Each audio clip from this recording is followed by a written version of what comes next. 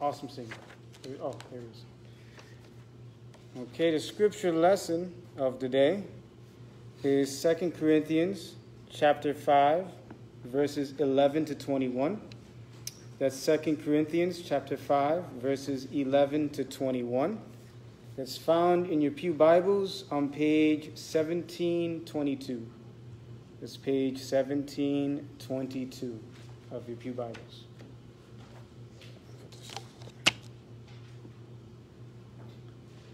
All right. Since then we know what it is to fear the Lord. We try to persuade people what we are is plain to God. I hope it is also plain to your conscience. We are not trying to commend ourselves to you again, but are giving you an opportunity to take pride in us, so that you can answer those who take pride in what is seen rather than in what is in the heart. If we, quote unquote, are out of our mind, as some say, it is for God. If we are in our right mind, it is for you. For Christ's love compels us, because we are convinced that one died for all, therefore all died. And he died for all, that those who live should no longer live for themselves, but for him who died for them and was raised again. So from now on, we regard no one from a worldly point of view. Though we once regarded Christ in this way, we do so no longer. Therefore, if anyone is in Christ, the new creation has come, the old has gone, the new is here. All this is from God, who reconciled us to himself through Christ and gave us the ministry of reconciliation, that God was reconciling the world to himself in Christ, not counting people's sins against them. And he has committed to us the message of reconciliation. We are therefore Christ's ambassadors. As though God were making his appeal through us, we implore you on Christ's behalf, be reconciled to God. God made him who had no sin to be sin for us, so that in him we might become the righteousness of God. Amen. That was a lot. I know it's a lot. It's like, I'm reading them. I was like, keep going. But no, but it's good. It's good stuff. I'm going to start off with a little story of, it's funny because my brother says my sermons are like story time with Adriel. So, well, then so be it. You know. So I'm going to start off with a little story back in 2013 or so, right? Right. So I'm bad with months and years. I'm terrible.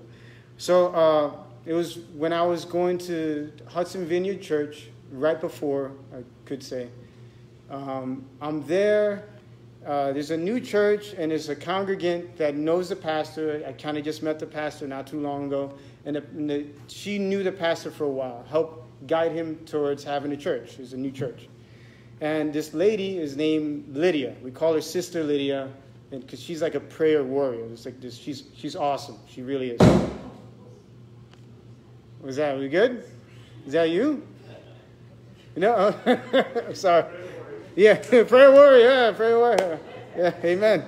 Thunder from someplace. Okay, back to the thing. All right.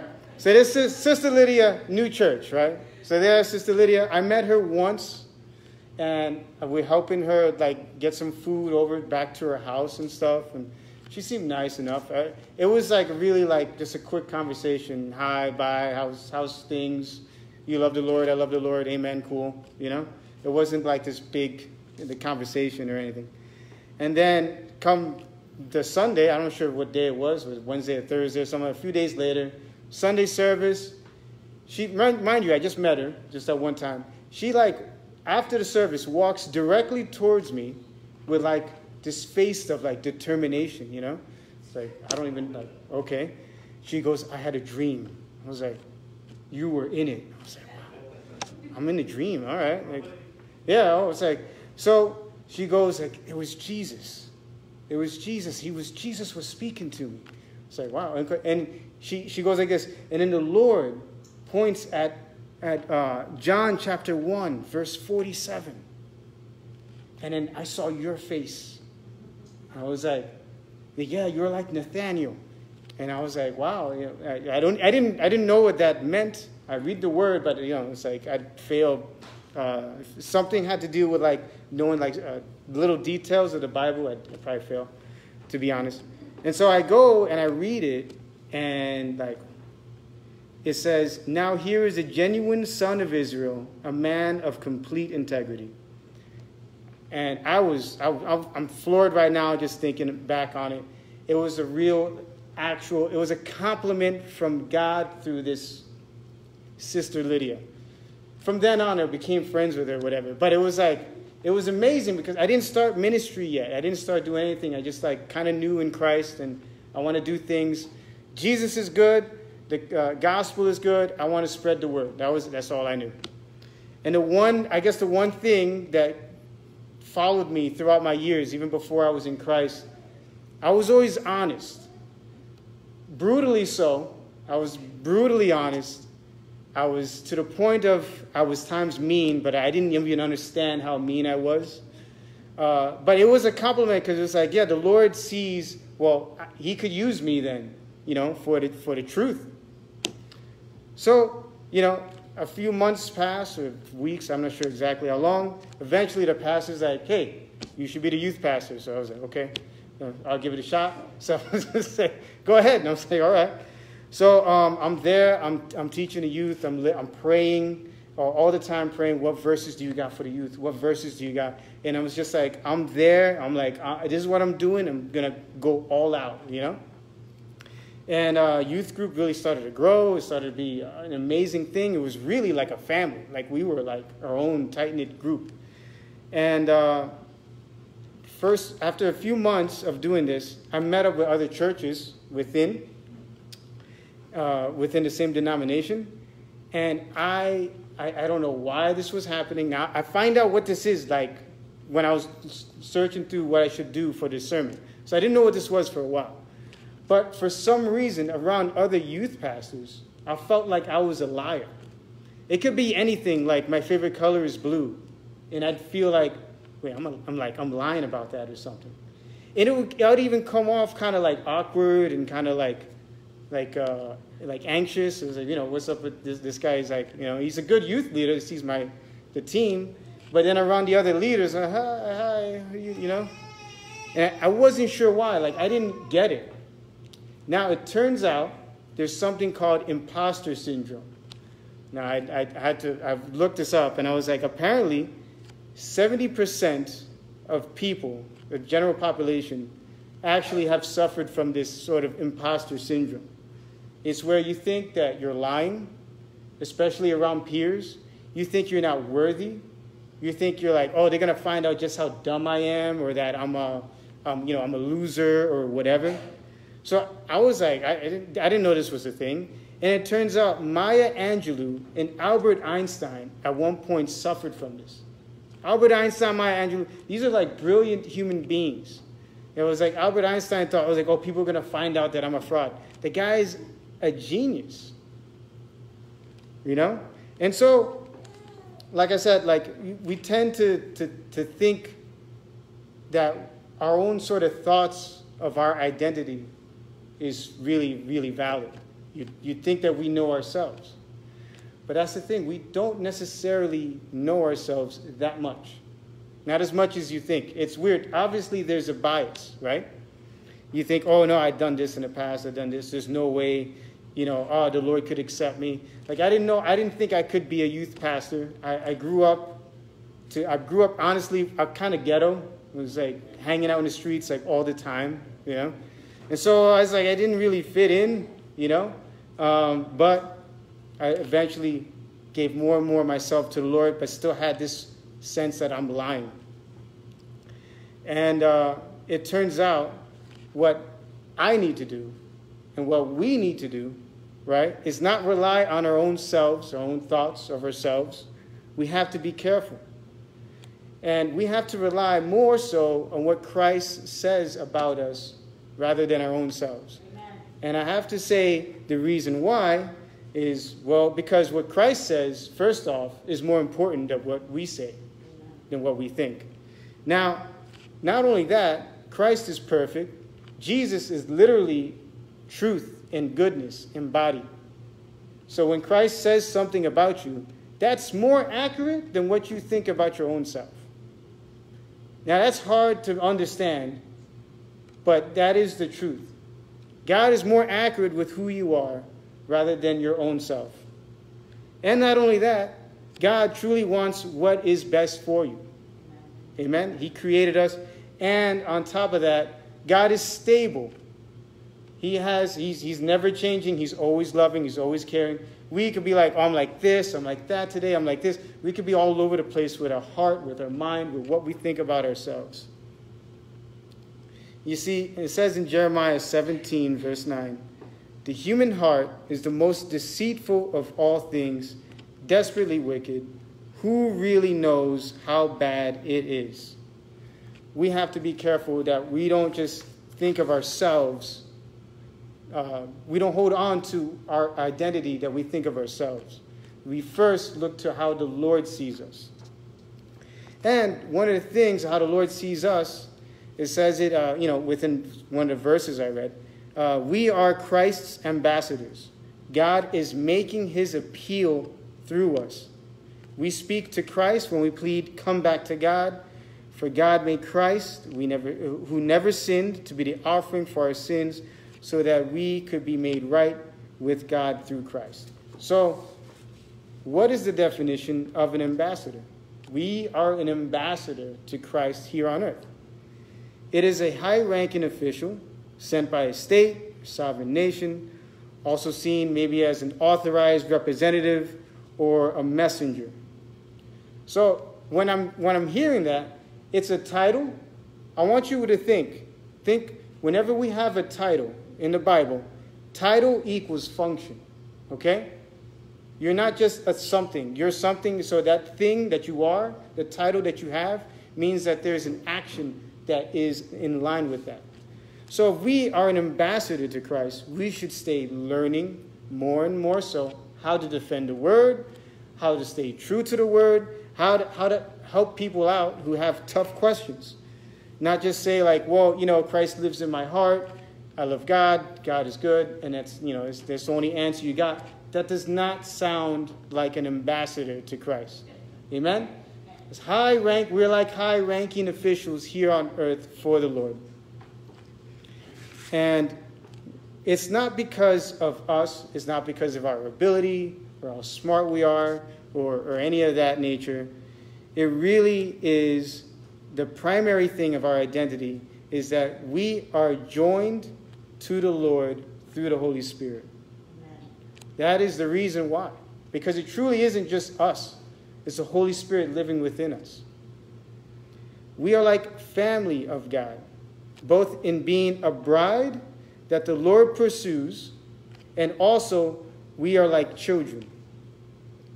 We are called to know the Lord in the same way as Adam and Eve conceived their children, is the same way the Lord asks for us to know him.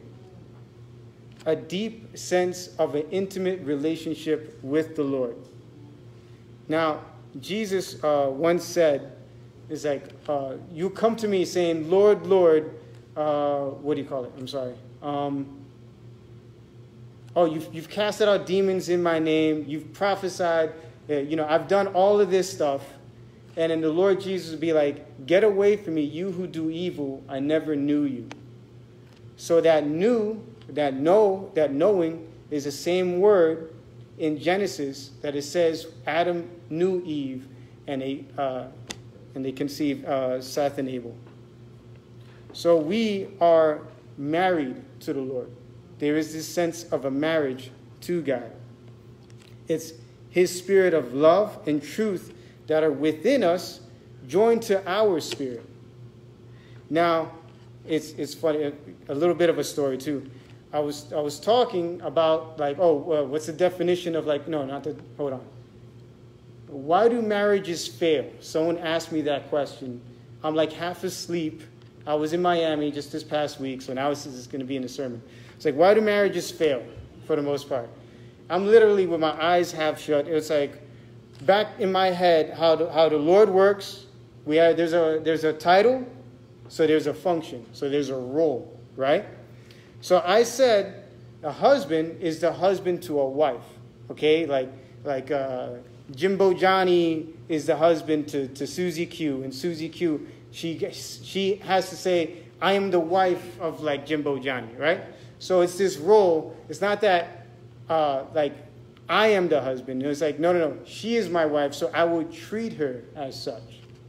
And she would be like, that's my husband, I would treat him as such. And what is that as such is that there is a covenant. There is a vow made when there's a marriage, right? To death do us part, through sickness and in health, like until you die, right? So there is a covenant there.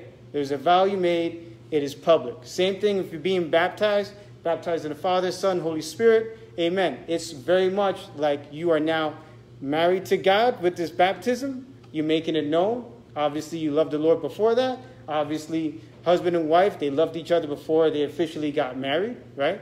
But now it's this public sort of covenant that is out there.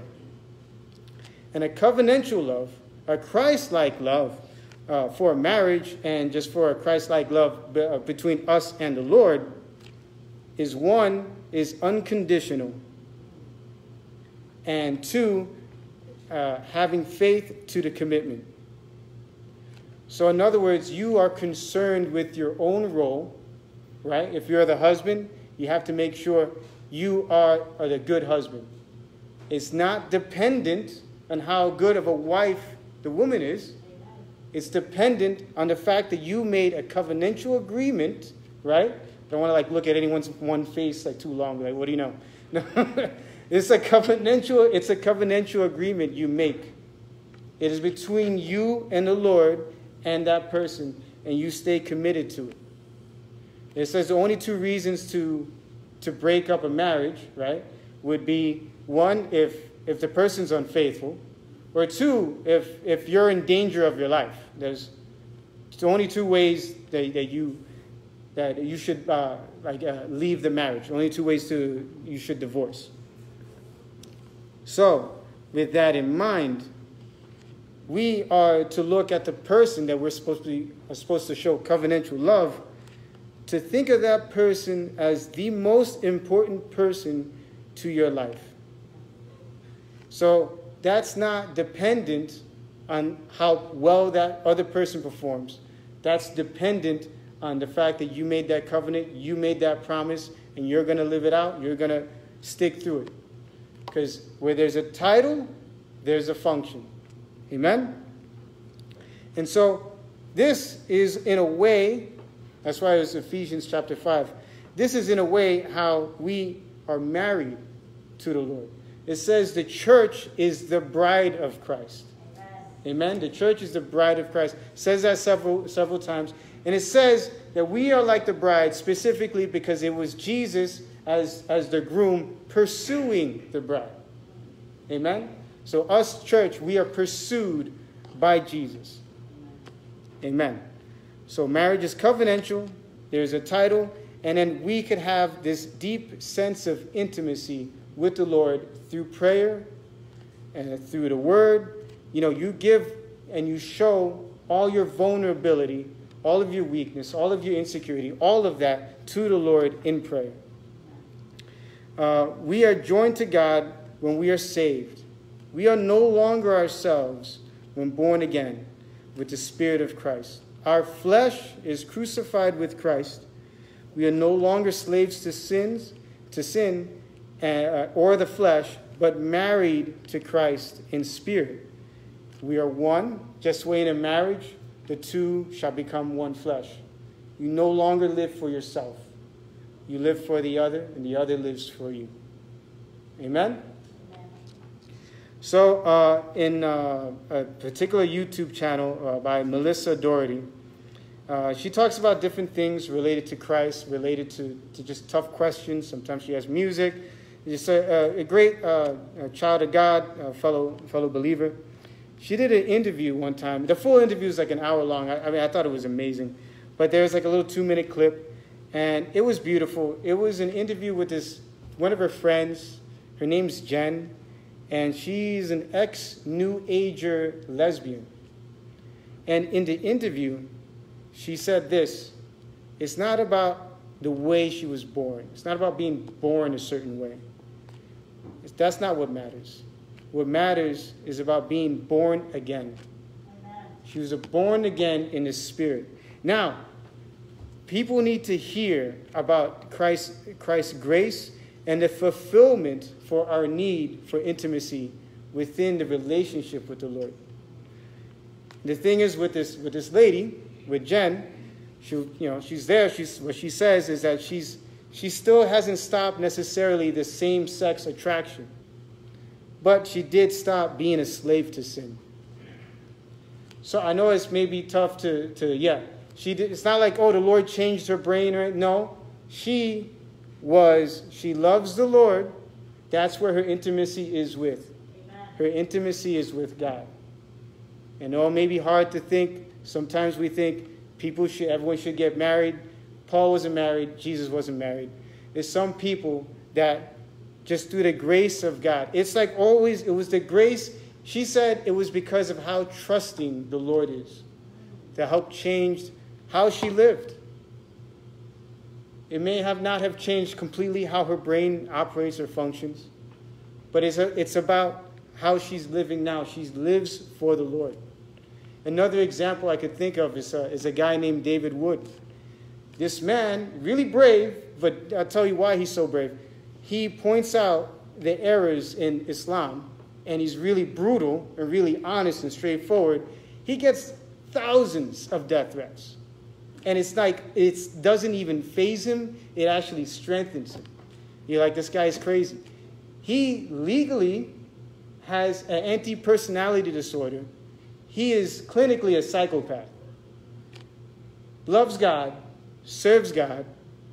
The Lord is able to use someone like that. Amen. There's different parts of the body of Christ, okay?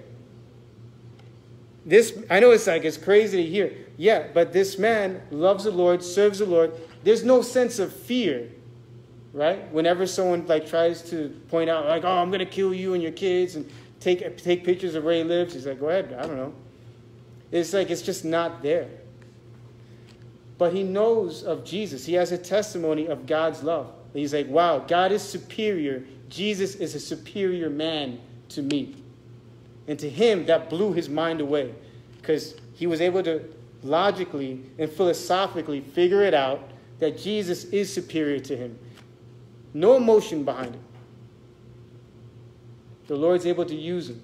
The Lord's able to use Jen. In whatever state or frame of mind they have, they're there, they serve the Lord. And so we have to understand everyone needs to know of the love of God. Everyone needs to know of the love of Christ. There's no favoritism in the kingdom of God.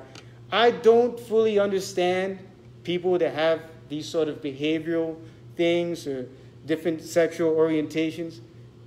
It doesn't matter that I don't understand.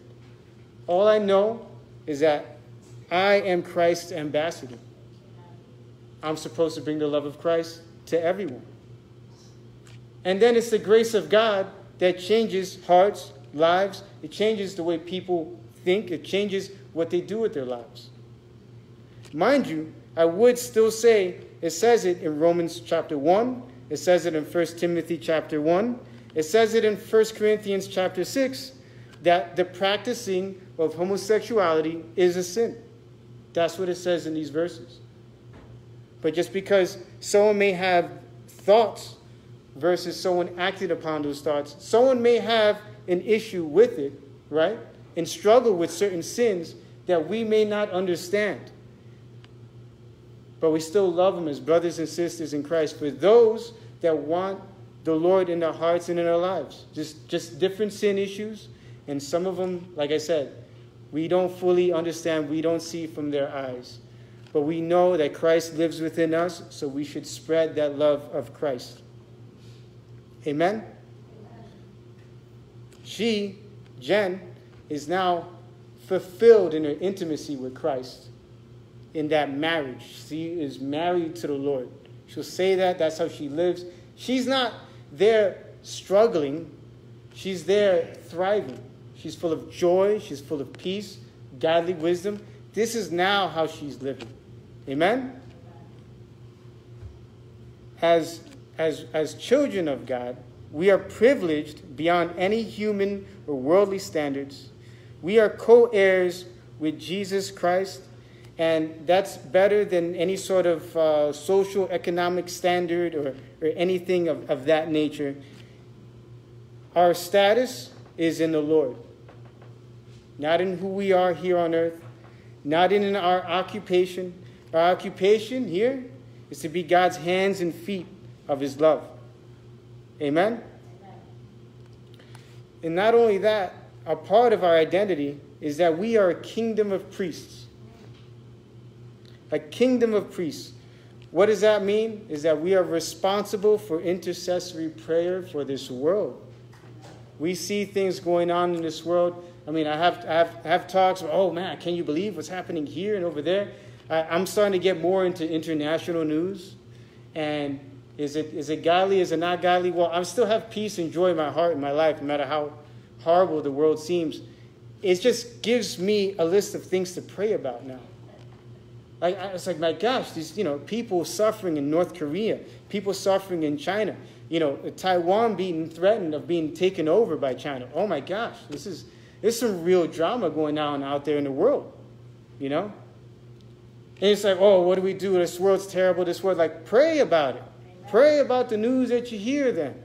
If it's so bad, that means it needs prayer. Amen? And that's part of our job as fellow believers in Christ. And as children of God, say, I want the occupation in part, we're kingdom of priests. And as children of God, we do suffer here on earth. So, why is there suffering? Well, let's read. I'll read Romans chapter 8, verses 15 to 17. So you have not received a spirit that makes you fearful slaves. Instead, you received God's Spirit when he adopted you as his own children. Now we call him Abba Father. For his Spirit joins with our spirit to affirm that we are God's children. And since we are his children, we are his heirs. In fact, together with Christ, we are his heirs of God's glory. But if we are to share in his glory, we must also share in his suffering. It's like, oof. So, another part of how we are, of our identity, is children of God. And yeah, a good parent is going to prepare the children for the harshness and the cold reality of this world. The world's not nice. The world won't give you breaks. The older you get, when you make a mistake, the worse that mistake gets. I mean, just think about falling down as an 8-year-old versus an 80-year-old. It's not like you can't protect you can't protect your kids from everything. You should prepare them. So a part of preparing your children is through discipline and sometimes punishment. Because the reality is the world will punish you. Obviously way harsher. The world will punish you way harsher than your parents will. So God is our parent. We are intimately locked in, like in a marriage, and he is also our parent. There's several parts to this. It's hard to put one just metaphor. We're talking about heaven and angels and God, and so there's several metaphors that need to take place. So we are like his children. We do suffer because when we suffer, we're able to be prepared better for this world. We're able to be prepared better for the attacks from the world, from Satan, from our own flesh. The Lord has to prepare us. God has to prepare us. Amen? Amen. So, this kind of went off. So we are joined. We're joined to the Lord, and we're joined to the Lord to do his will, to live as he wills. Our body is no longer just our body, right? Our flesh also belongs to the Lord, for the Holy Spirit lives with our spirit. There's that deep sense of intimacy, the way a husband and a wife, deeply intimate. We are children of God, so we are co-heirs in the glory. We're co-heirs in that suffering with the Lord. And, we are the bride of Christ, and we are co-heirs. And remember, let us think of who we are, not in our identity in race, in gender, in political ideology, in occupation, in socioeconomic standards, upper class, middle class, lower class. No. True believer, all true believers, we are in his light. We are children of God. We are intimately connected to the Lord. God's Spirit lives within us. Let that be the main thing of how you live. Let that be who you are. You are an ambassador to Christ. You are part of the kingdom of priests. Your flesh and your soul, your body is married to Christ. And you are a child of God. Make sure that is what's primary in knowing who you are. Amen? Amen? And don't forget it. Let's all bow our heads in prayer. Dear Heavenly Father, Lord, I thank you, Lord, for your love. I thank you, Lord, that you want to reach out to every human being and show them your love, Lord. That first and foremost, before we could tell anyone that someone does something wrong or anything like that, first, let's show them Christ's love. Let's be the ambassadors of heaven itself. Let's be your hands and your feet. Lord, let us be your image bearers. For, Lord, you created us in your image. And your image, Lord, is not just a particular look or anything. But you always, always show love and grace and goodness, kindness. You are perfectly balanced in mercy and in justice. You are full of wisdom, Lord. I pray, Holy Spirit, work in our hearts and in our lives to be made more and more into the image and likeness of Christ. May we be more submissive to the Spirit of God and less prideful and egotistical, Lord. May we understand, Lord, that sometimes we go through hard times, Lord, but that is because you're preparing us for the harshness and the realities of this world, of the kingdom of Satan, and of the downfalls of giving in to the flesh. I pray, Lord, that we're able to always show your love, Lord, for it is your love that flows within us. And in Jesus' name, amen.